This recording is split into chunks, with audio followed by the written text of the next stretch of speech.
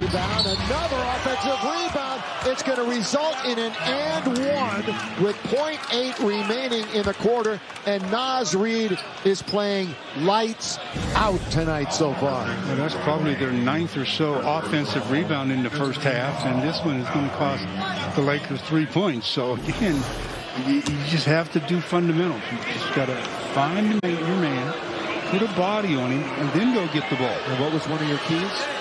Don't let a new star emerge, and that would be Naz Reid so far with 17 and 7.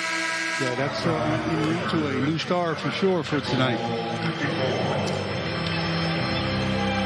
3-point game, 57-54. Time now to check in with the Access Sportsnet studio. It is the Jack in the Box halftime report.